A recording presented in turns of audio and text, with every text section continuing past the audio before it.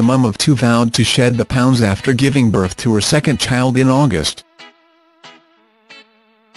Chanelle said she wanted to lose 4 stone after suffering from health issues. She was snapped leaving the gym, still in her full workout gear.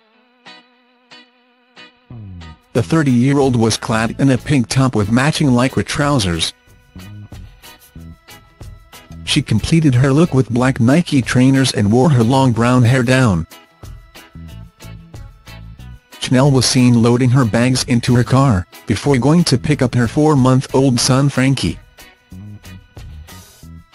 Fans of the former Big Brother star previously commented on her weight loss after she shared a picture with a noticeably slimmer face.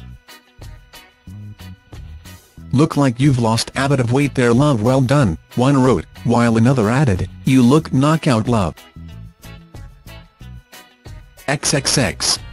You are so beautiful, Chanelle, one of the most stunningly gorgeous women out there, XXX." A third gushed. Chanelle previously said that she felt disgusting and wanted to be a better mum to children Blakely and Frankie.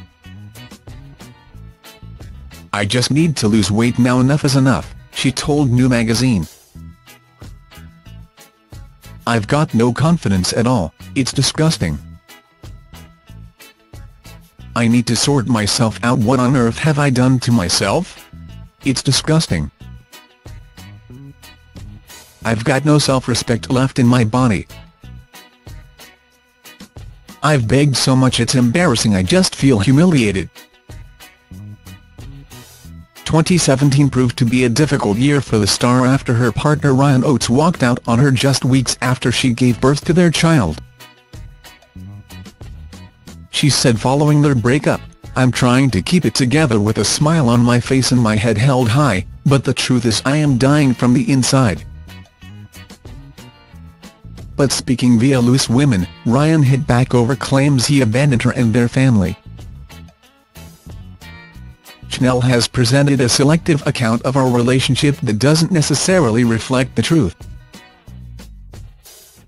"I wish for these personal matters to remain private and will continue to keep my sole focus on doing my very best for Frankie and Blakely,"